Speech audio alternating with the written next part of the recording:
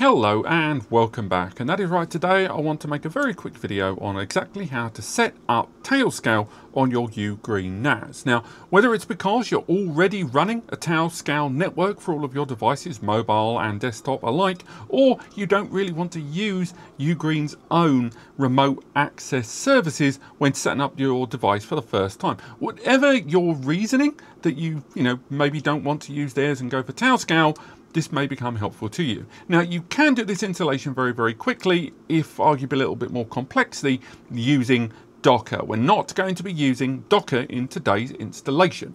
What we're going to be doing is using SSH or terminal command. So make sure all your backups are in place, because you shouldn't really be doing this if you don't know what you're doing, but nonetheless this is a fairly straightforward procedure. Now, if you don't already have it, make sure you've got Tailscale installed on at least one device. I've got it installed on this PC that you're looking at right now, and as you can see, I've already connected it up. So again, if you don't know how to do that, Tailscale's own website will guide you through. It's a very straightforward installation. Install, download, free sign up.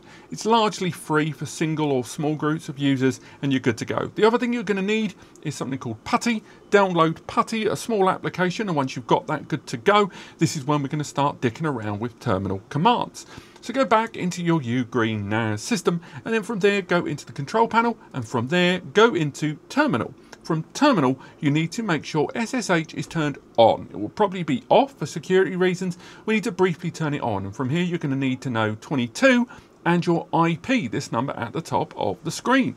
Once it's turned on, click apply. From there, open up PuTTY and enter the IP of the system you're accessing right now with that IP. Double check that the port number is correct, that 22 from earlier, and then click open. From here, you need to enter the password of your device. Make sure it is a fairly super user account, an admin or whatever, and then enter your password. Don't be alarmed, your password won't appear in the screen. So the first command we need is to pull Tailscale from on high on the internet onto this device. And we need this command right here. Enter that command, right clicking into PuTTY, and then click enter. It will then do a sudo check, which is when it's checking your admin status and that you're okay to do this. Enter your password once again, then click enter. And it will now start pulling the Tailscale install and all of the extra parts onto your system. It's normally a little longer than this, but because I've already installed it, it's done it a lot quicker. Now, what you'll notice straight away is Tailscale is up, but what we need to do now is get that API key to install it in.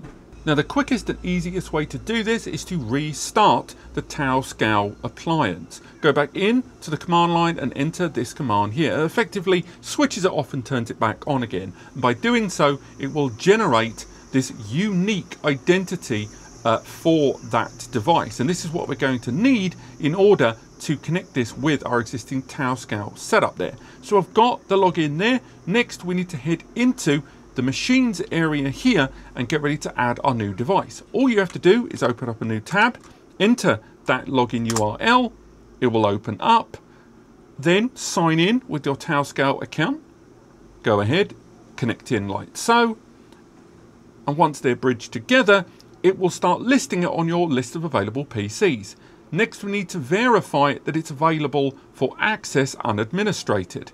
So if we do that and we click approve, that means that this local PC and this NAS can now communicate via Tailscale anytime we want. And there's both of our devices listed there. If we don't want it to be unmonitored, then we just don't approve it as an instant connect device. And that's it. It's now up and running on our UGREEN NAS solution.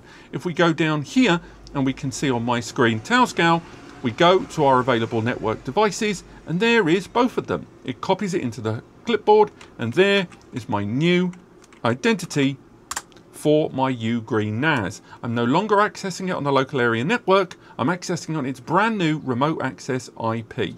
After that's done, close the PuTTY application there, and if need be, go back in and disable SSH if you have absolutely no plans of using SSH for any other purpose. And remember, if you want to restart or disable Tailscale, they'll be linked in the comments below. This is the command to put into SSH for turning it off and turning it back on. You can run each of those one by one, ignore the arrow. Now, until UGREEN install their own native Tailscale application, be it a full one-click install or a containerized one-click version like they did with Jellyfin, this is probably one of the best, easiest and smoothest ways to add this to your existing Tailscale network of devices. Plus, within Tailscale, you can actually configure a lot of the identities, the naming, the key, the security and more of every single device on the fly. But apart from that, that is how to install Tailscale and get it up and running on your UGREEN NAS within your Tailscale network. I hope you found this video helpful. Let me know in the comments if you did. But apart from that, thank you so much for watching, and I'll see you next time.